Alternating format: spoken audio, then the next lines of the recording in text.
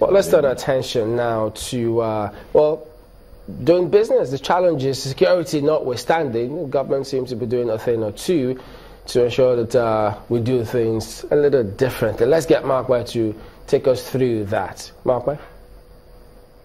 Well, Chamberlain, you're definitely right on that one. On the 18th of May, that's 18th of this month, the acting president was said to have signed 3 far-reaching executive orders to ease business, fast-track budget submissions, and promote made-in-Nigeria products.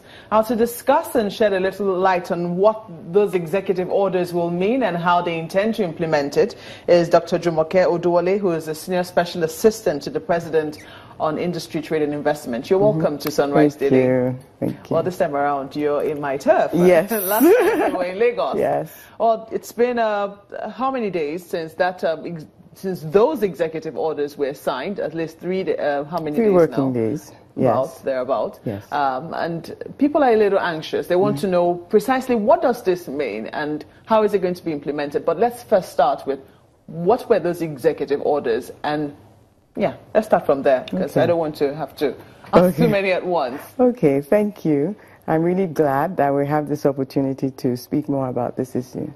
The first directive on transparency and ease of doing business is really putting teeth, or it's a back end of the reforms that we've been talking about. The NAP 60, the PEBEC 60-day reforms, entry and exit of people, all sorts of transparency, all the things that underpin operationally now. That's what you have in the directives. You also have, in addition to that, you also have a one government policy and a default approval policy. Very radical. Yes. A one government policy. I'm sure a lot of people are dying to hear what that will be about. Yes. Now, we hear something about if you have a document that is already with the federal government in one agency, you do not have to reproduce it when you go to another government agency, that a photocopy will do. Yes. So tell us a little bit more about that, because we've been hearing a lot of people, quite a number of people, complaining that in some instances they have documents with government, they go to another agency of government and they insist that these things must be produced before they are attended to. So this is exactly why, this is what we're responding to. Remember that the Ease of Doing Business initiative is to save cost and time for MSMEs in particular. Now, we believe that the administration should take the burden of doing the background checks and verification and not put it onto the MSME. So that's why if you have prima facie evidence, a photocopy, then that agency will have to liaise with their colleagues to verify your photocopy, not the other way around. That's interesting. How is it going? I mean, you've already spelled out how it's going to be implemented, or what should work out. But in the event that that doesn't work out, in the event that that is not the situation, what can the person who is affected do? The person, so that leads us to the default policy. If you are to apply, okay, let's start from the beginning. You need transparency. So when all the procedures are on the website, all what you need, the time, the cost, then you know that if I apply for this approval, within 14 days I'm to be granted. And if I don't get it, that leads you to the default policy. Then I can apply to the supervising minister to issue me whatever certificate I need. It's deemed approved. The transparency part now is that everything will be on the website. Yes. So, and in the premises. What website are we talking about here? Every MDA has a website, or ought to have a website within the next 21 days. And all the relevant information that you're a service provider, so all the people visiting your website, all what is important to them, the requirements, the duration, the process outlined, all the steps that would need to be taken with the cost and the times need to be on the website, and the person responsible. Who's monitoring the agencies to ensure that they're complying with some of those things? The heads of the agencies are directly responsible to make sure that the websites are up to date at all times. The ministers supervise the heads of the agencies. The council supervises the ministers.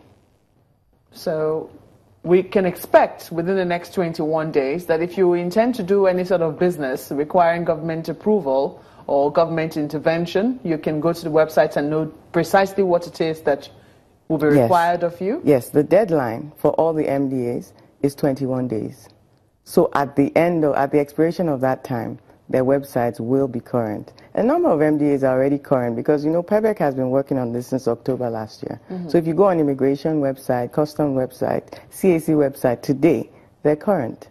An interesting part of this implementation is the fact that we expected the Nigerian ports are expected to work 24 hours in next 30 days. Yes. How is this going to work out? So the premise is that it was 24 hours before. And there's a lot of work that needs to be done. There are things that need to be put in place. And we've been talking about this for about a year now. The MD of NPA is very willing to push this through. She needs some support. You need power. You need to fix the roads. All those are in process. But we thought, why wait? You can have it operational. It's a matter of the political will.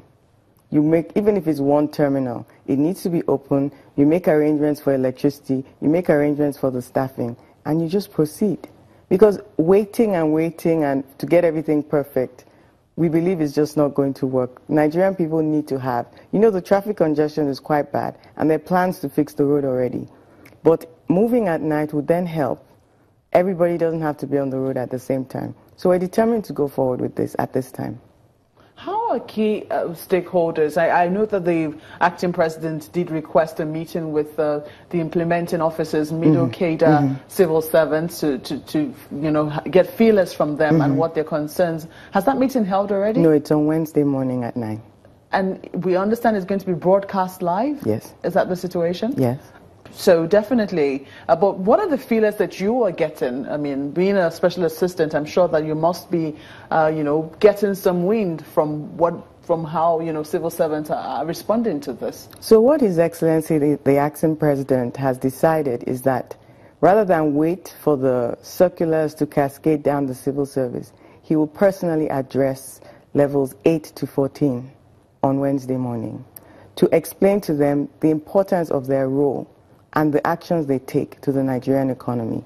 He made a very strong statement last Thursday, and he's determined that this is just going to be pushed through. So to explain to them exactly what they need to do so they understand the importance of their role. Like everybody that delays, you're costing companies money. Those companies are employing people that are giving jobs that your child may need. It's a ripple effect, and there's been like bottlenecks, so we need to ease all that and make sure that things are flowing quickly with less cost. I wonder how, I mean, I was asking about feelers that you are getting from the civil service. The civil service is fully cooperative. The head of civil service has been on this process. She's actually a member of the council. The acting secretary to the government has also been on the process, and they're breaking down exactly the tasks that each MDA has to implement. The MDAs have to enter service level agreements because some MDAs need other MDAs to implement their work. So it's unfair to say, I need 2 weeks to, say for instance, issue a company certificate of incorporation when I know that I have an FIRS interface.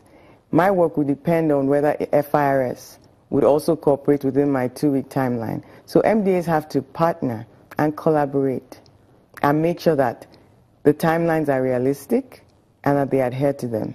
So that's what we're pushing for at this time. I'm going to be very